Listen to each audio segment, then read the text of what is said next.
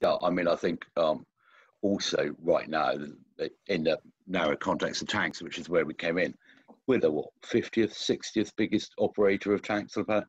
Nobody cares. If we go to it, we went out to industry and said, come on, boys, design us a tank, nobody cares. And I think, I mean, the MOD, and again, the Army, particularly for various reasons, has been terrible at partnering with industry. It's easier on the larger multinational air programs that can get done at multinational level. The MOD has been terrible at it, and you know, many companies will not deal with the Minister of Defence because the hoops are so expensive to get through, and then it gets cancelled anyway. I think there is an opportunity for someone if they were brave, which is, you know, we can argue the merits of M1A3 and T-A7 and Challenger 2 or Challenger 3. They've all largely got a similar problem, which is they've got to about the biggest weight that it's sensible to be. The battlefield hasn't got any safer, so stripping off armour isn't really an option. Active armour might help a bit, but not hugely. It's quite heavy stuff. And no one quite knows where to go. The Russians have gone out on Bruce's beloved armoured or whatever, and that's one way to go. And there might just be a way for a private guy to come along and say, well, how about this? But no one's going to take that risk if the only customer in town is the MOD, which means probably the Army, in the context of tanks, has got three decisions to make. One, we are expeditionary, therefore, do we want to be able to go expeditionary at full strength, or do we have to tell the politicians, forget about it? We cannot, we're not prepared, we're not able, and we're not equipped to do that on the budget. If they decide actually the politicians might say that's not the right answer, try again, then they got to do something about Challenger. That said, Challenger is more obsolescent than it is obsolete. I don't know many people who would rather be sitting in the T90 end of the range or a Challenger end of the range if you went one-on-one or even one-on-two. And the third thing is that having decided what its future is, it needs to get some sensible thought and discussion going about what the modern high-intensity state-on-state battlefield might look like, and start designing the weapon of the future rather than the weapon of last year.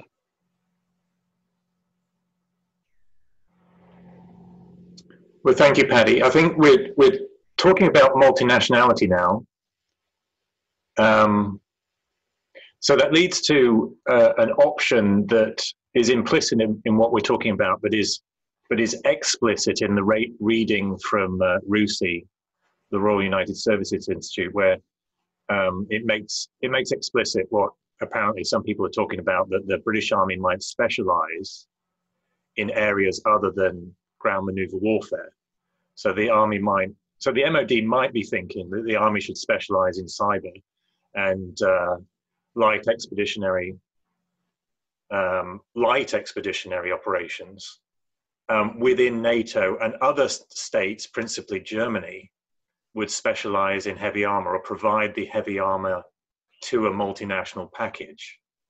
Now, does anybody have any insight into whether that's really what the MOD is thinking, or do you want to comment on the viability of going that way? Anybody? Well, they're very much thinking along those lines. And the idea of having small, highly mobile forces based in things like Jackal or small armoured vehicles that can be easily air transported is one way to do it. However, as James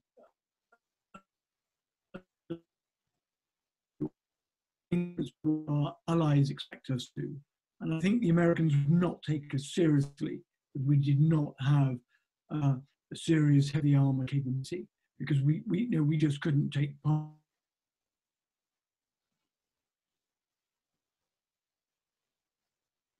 Force, they contributed a much more medium or light force, and literally they were told, you go and stand over there and we'll carry on, because they just weren't equipped to carry the fight to the enemy. So there would be a real loss in capability if we did not have heavy armour. So, and I think that's a worry from the Allied point of view, and how we're regarded as a partner. And but if we can't be relied upon, then we will become irrelevant. And if we want to have more influence, just providing special forces or electronic warfare, I think our credibility will be shot. Yeah, Nicholas, let me ask Nicholas just to clarify what you're saying. I think is your advice to the MOD, right? So it's clear you would advise the MOD not to over specialize by getting rid of heavy armor, but do you have any insight into how seriously MOD agrees with you?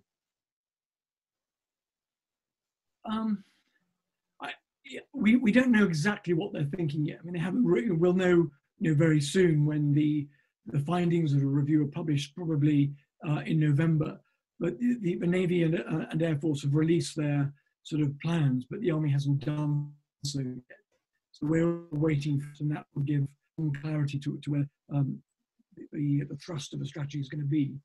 But I think the message has got through that we have to retain some form of heavy armor capability. But maybe, just maybe, we can be innovative about how we do that in terms of the vehicle choices that we make.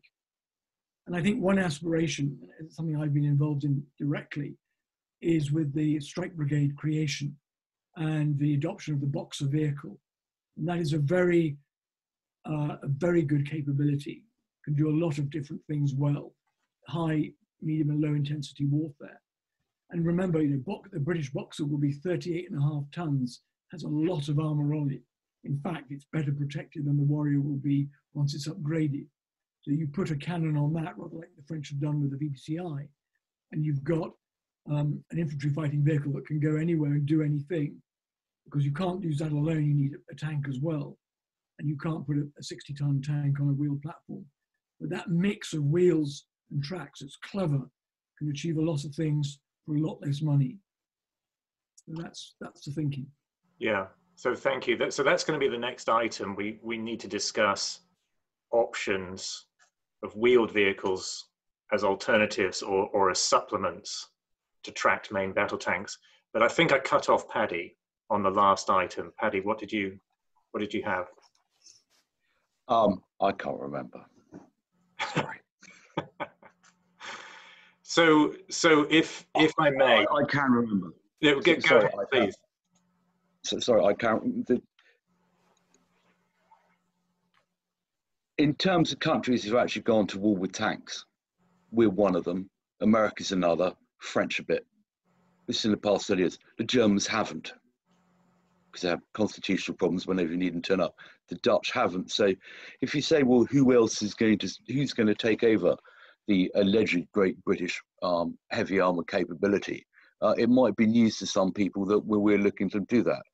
I think what more widely on the point, post-Brexit, we're still on the Security Council. If we can't go off and play on our own account in a sensible war, the whole Security Council goes down the road, and then you get into the nuclear weapons thing, and that's beyond the scope of this. But the political decision that's being fudged and fuffed is, are we going to be a Premier League army or not?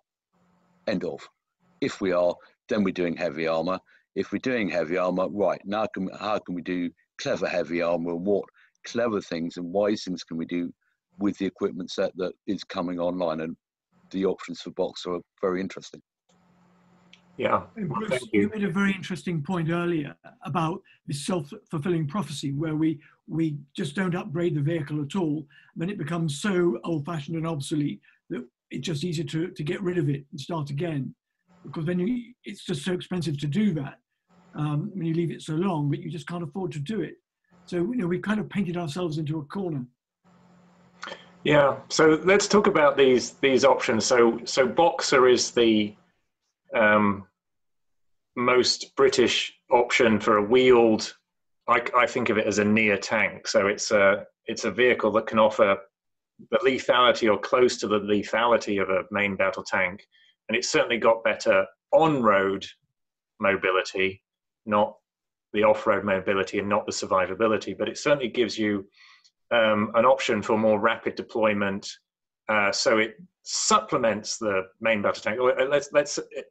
To be more exact, it mitigates one of the problems with main battle tanks is that they're slow and expensive to deploy.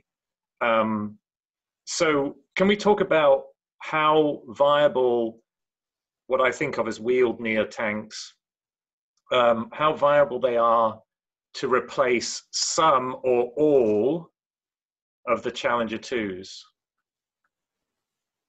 Well, it's a very simple answer. They're not. End of.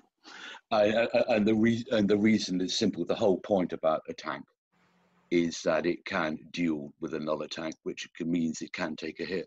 Challenger 2 hull, I believe, has never been penetrated. Certainly, its turret never has. If you turn up with anything less than a meter plus of RHA equivalent to a tank gunfight, you will die. If you turn up with compromised mobility because you don't have the track, so you can't get yourself to the best bit of ground, you'll just die a bit sooner. You know, we've simulated this a gazillion times. In direct fire simulations, you're either a tank or you're not. The 30 tons extra that a Challenger weighs over a Boxer, 10 tons of that is armament. The other 20 tons is effectively protection. And that's it. You may have a role for a wheeled infantry fighting vehicle, which I think is what Nicholas is stating, and that makes sense. You know, back in the day, the Russians had 2 BTR battalions for every BMP battalion because they needed to be mobile, but they didn't need to assault. They were there to exploit, having done the hard work. And unless you can carry the protection, and you can't against a tank round, against the fin round, you can bolt on protection against ATGW. You can't bolt on protection against the fin round, and that's what will kill you every time. Yeah, can I jump in there? So, you know, I absolutely get what you say, Patrick, about, you know, only a tank can do what a tank does. But if a tank doesn't turn up in time to influence the outcome of a battle, it's money wasted. And that's really what led Italy and Japan to develop their wheeled mobile gun systems, the Type 16 for Japan and the Centauro for Italy. And those vehicles have been highly effective. With the exercises that Japan has conducted with the Type 16, it realizes that utility is so great, it's actually reduced the number of Type 10s that it's purchasing. So certainly utility in the wheeled mobile gun system concept. And I would very much like to see the UK have something like that. So not to replace, but to complement the main battle tank. And as Patrick says, if you don't have a meter of really solid steel in front of you, then you're going to be toast.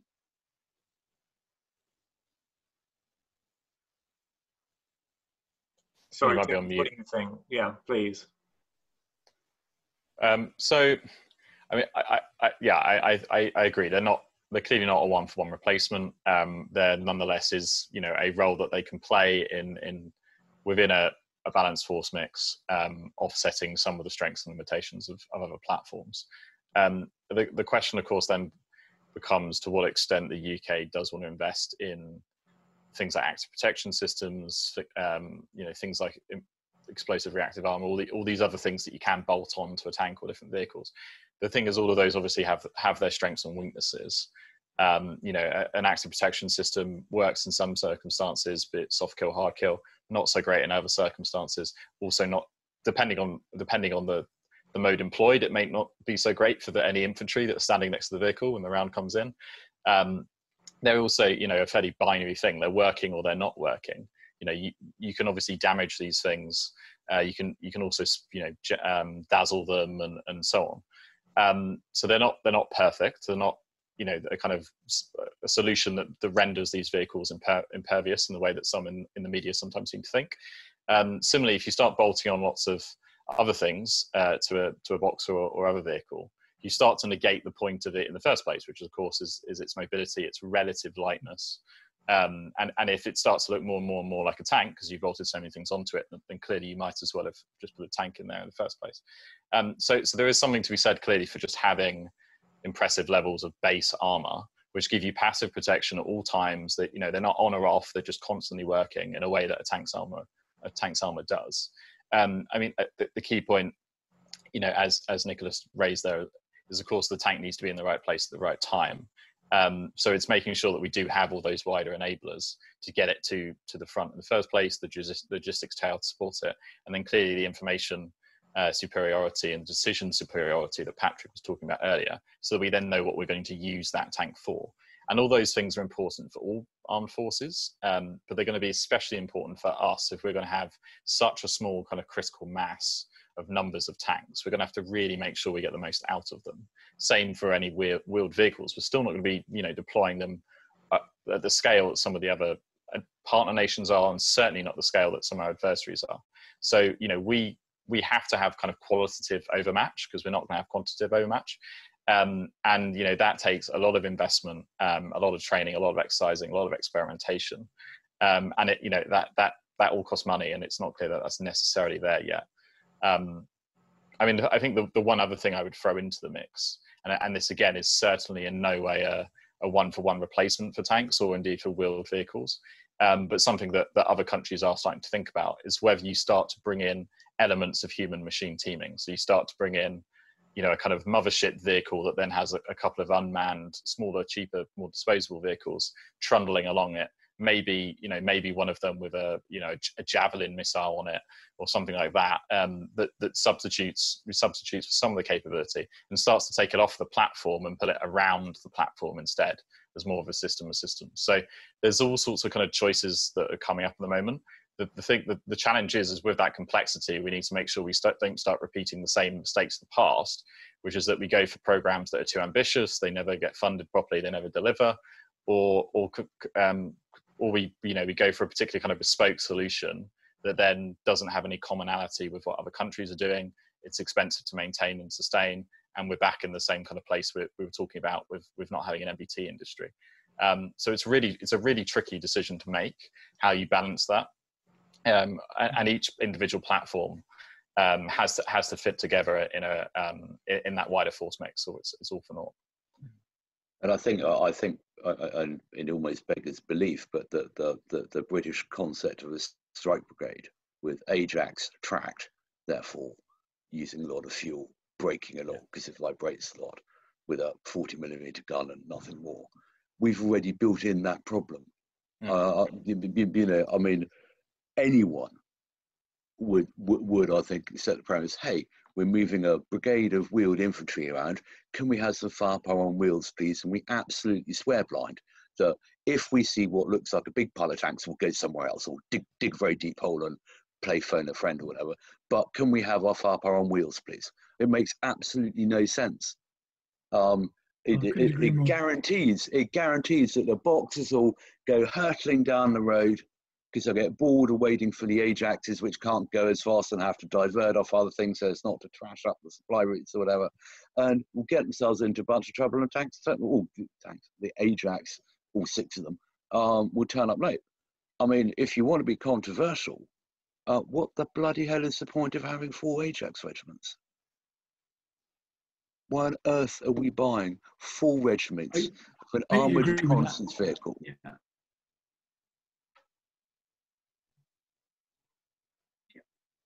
Absolutely right. You can't mix wheels and tracks in the same formation when they have to keep up with each other. Because you could mix main battle tanks with Boxer, but then the Boxer would be following the tanks, not the other way around. Yeah. And that would be for a deliberate attack, and you wouldn't do that until the tanks were moved up and in position. But I think the case for putting a 40mm cannon on Boxer is very compelling. I think there's probably an equally good case for putting a larger caliber, but with a lower velocity, and saying, okay, we're not going tank killing, because if we get into a direct fire battle, well, a tank will die. But what we are doing is doing the suppression job that would have been done by the intimate support tanks if we had intimate support tanks and the stab gun that we had. I think the 40mm, genius this thing though it is not a fish nor fowl.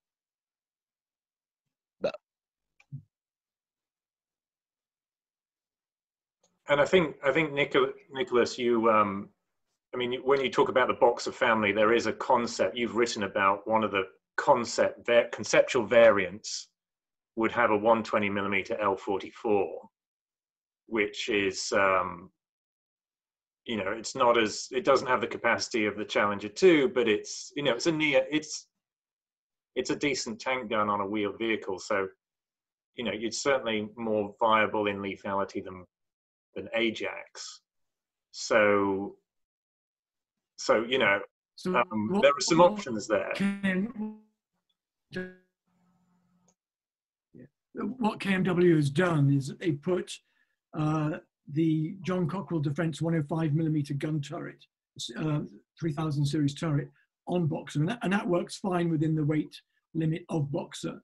But if you want to develop a proper mobile gun system that has a decent amount of protection, then you have to use that basic platform and re-engineer it. And that's what I've been trying to encourage. And for that to happen, it's a multinational program. And what you do is you put the engine in the back, rather like we did with the Saracen and Saladin back in the 60s. So two very different vehicles, but based on the same architecture.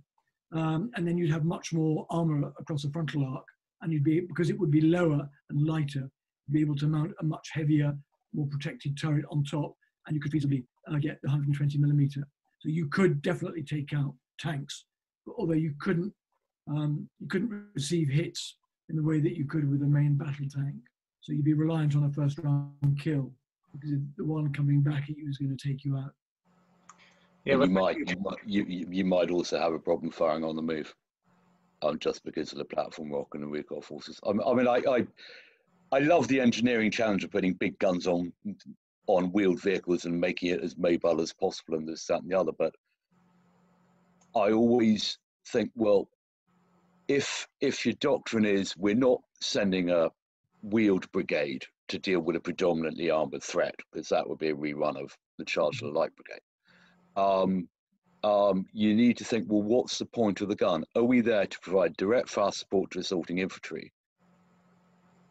And maybe take a shot at some second, third generation tank, in which case you're back to almost the Bradley turret, where gun missile combination makes perfect sense.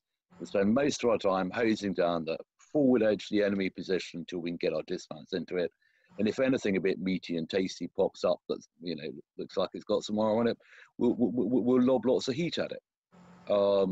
It may or may not penetrate or may not kill it, but it will certainly distract them for the crucial moment that we are, whether we're a wheeled box or pretended to be a mechanized infantry fighting vehicle or a warrior flat, crucial moment until we delivered our design purpose and delivered our section of tough infantrymen and their bayonets into the front of the enemy position where they can get about slaying Her Majesty's enemies. So we have to be cognizant of what the strike doctrine is about. And the theory says, you know, it goes back to the Cold War. If we try and defeat the Russians, for example, defeat their mass with our lack of numbers, we will become unstuck very quickly. And therefore, what we do with strike, we don't try and take the enemy head on. We get into a position where we find them and we fix them. And we use Boxer or Ajax, whatever we have. And then once we've done that, we rely on artillery, missile systems, and anti-tank guided missiles to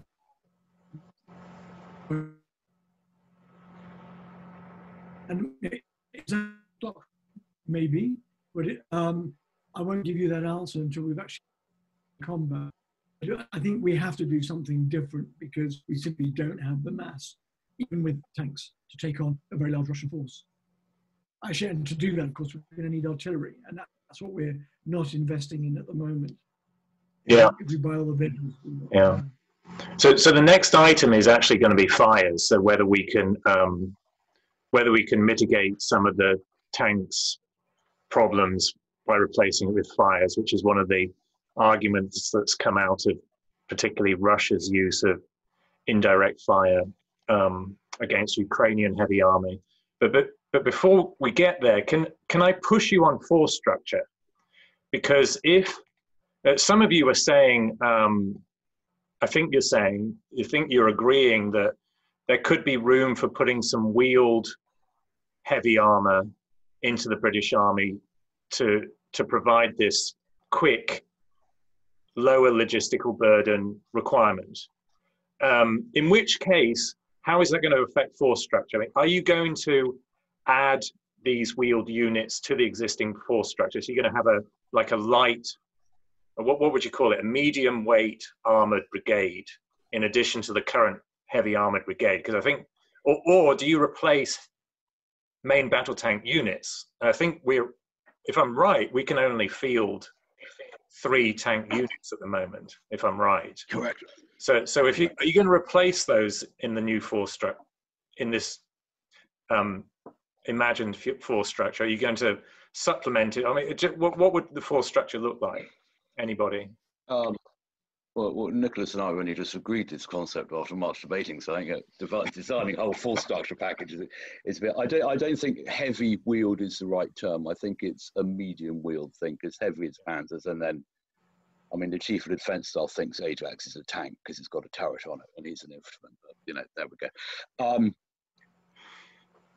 You could do a number of things. You could say, well, do you know what? We'll buy twice the kit, but we'll have the same numbers. So congratulations, first tank regiment. You got 2 war scenarios. One is it's a cold, miserable war against the Russians, take the challenge or whatever we haven't yet bought for replacement, or go and get a suntan and as a hell, take the wheelie job.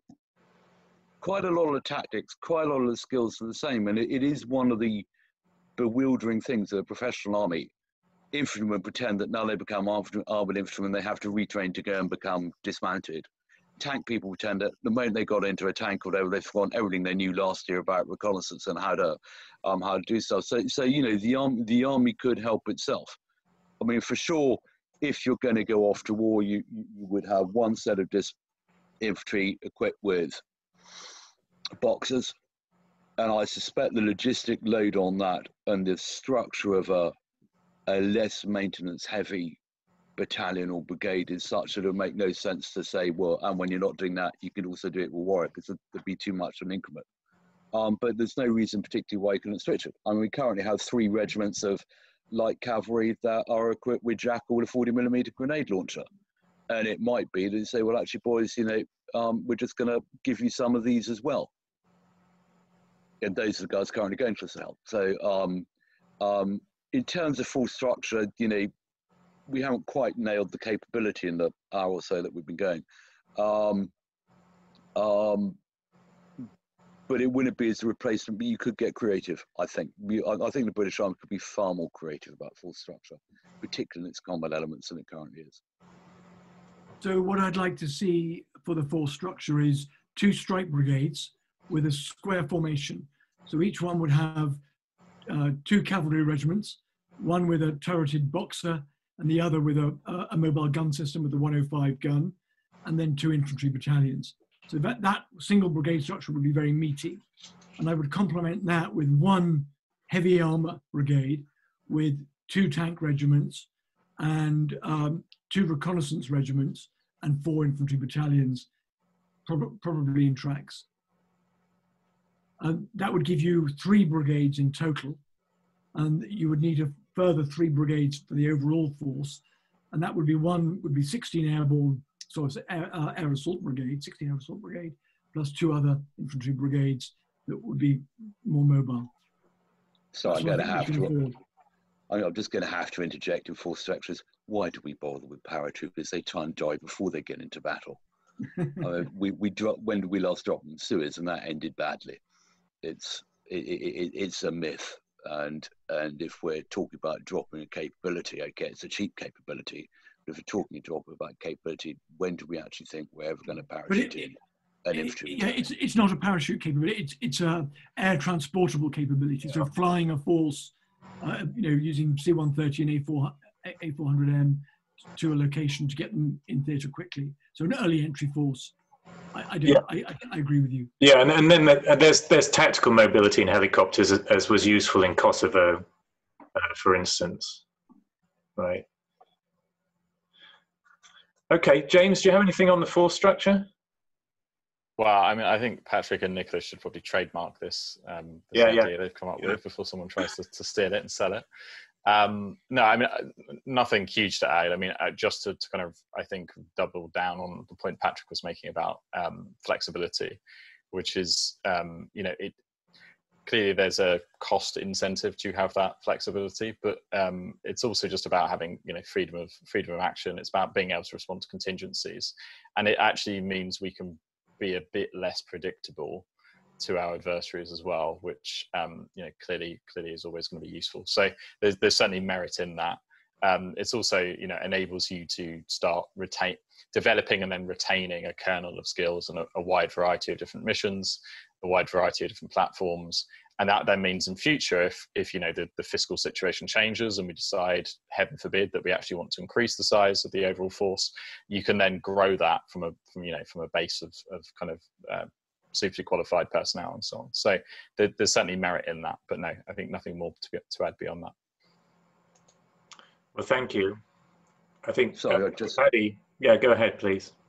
If I just amplify James's last point, at some level, if you lose tanks, you'll never get them back. We're probably on the cusp of losing the institutional memory of how to use these things and how to make it happen. The moment you lose it, it would take you decades to get them back, and they'll be very expensive decades because you'll do it every wrong way before you even get close to doing it right. Yeah. We do a lot of work for MODs, for NATO and others on kind of skills retention at RAND, and we always talk about the kind of bathtub curve, and it's very easy to slide down the side of that bathtub, but if you're the spider, it's really hard to get out the other side. And it's it's going to take you 5, 10, 15, 20 years to build up the people who are the kind of grey beards. It's relatively easy to stick someone in a tank, tell them how to drive it, read some doctrine to them, and then kind of point them in a direction of a hill you want them to take or whatever. It's far, far harder to retain that kind of implicit knowledge from the people who've done, they've been there, done that, they've deployed multiple times, and they've seen all the kind of the corners you can cut, the corners you shouldn't cut. They know when the machine is going to keep working beyond the design tolerances set up by the manufacturer. They know when it's not. And all of that stuff, you can only get by living and breathing it, and then passing it down kind of generation to generation within the armed forces. It's not something you can just get from a training manual and a few years of activity hastily trying to rebuild that skill. And in the world we're talking about, we're talking about a world where threats are more numerous, more complex, and they're emerging more quickly. So the idea that we would have the strategic warning that, oh, by the way, there's probably going to be a conflict in 5 or 8 years' time, that we could then rebuild those skills and capabilities, just isn't the world we're in anymore. We're in a world where, you're going to need this in a month, a week, 6 months at most. So the idea that you can reconstitute mass at speed just is a fallacy. So it's got to be there. You've got to have critical mass of people. And I think that's something that's really important to emphasize here. It's very easy for us to get very worked up about the equipment, because that's kind of the thing that elicits the kind of geeky excitement for everyone. But the equipment is just one of the defense lines of development. It's just one of the bits that makes up a capability. And having the personnel, having the training, having the infrastructure, the logistics, all of the much more kind of unsexy stuff, that's completely vital. Because if you lose that, you can go buy another tank if you want, but you're not going to know how to use it properly, and you're just going to end up ultimately spending a bunch of money for no real reason. Yeah. So thank you. I mean, I have to say that a few months ago I did a panel like this on the U.S. Marine Corps' decision to delete tanks, which its horizon is 2030. And since then, my informal network, which unfortunately is all people that can't be quoted, they're talking about how much regret, this regret inside the Marine Corps about the institutional memory thing. And over specialization, and how quickly you can delete a specialty, and how long it takes to get it back. And of course, the United States Marine Corps is very lucky in that it has a peacetime rival but wartime ally called the United States Army, who generally are under the same commander and actually have quite a few Panzers. Although how the US Armored Corps is going to react to the, right, and now you need to learn how to do all this stuff coming off a ship will be, I'm glad I'm not the one at Fort Knox having to explain that, but there you go. Yeah, I see a number of marine tankies have moved over to the National Guard and so on kind of en masse. Well, but yeah, as you say, you can specialize if you're part of, the US Marine Corps is a good analogy for the size of the UK Armed Forces to some extent. But as you say, they've got the big brother there as well, the US Army, which clearly is something we could enjoy that if we said we're going to be dependent on the UK, the US and other allies, but it's certainly not something we would necessarily want to do if you want to suffer. But I should also note that US Army soldiers are pushing back against the Marine Corps' assumption that they can rely on the Army for heavy armor. And the US Army is like, well, it's our budget and our requirements, and now we have to worry about yours too. Don't make these assumptions. So actually, and actually pushing back further, if we said, okay, we're deleting the British armour capability because we'll provide other stuff for NATO, fine. So if we want to go and train with some tanks, what are we going to phone the Germans, say, can you send all your armour over to Salisbury Plain? And all of a sudden, as James rightly says, it's not the systems, it's the capability and the understanding, and you'll delete that as well. And you certainly won't get that back in any transition to war that's compressed to what seem to be modern standards, because they'll be busy worrying about interfacing with their own Panzer Grenadiers.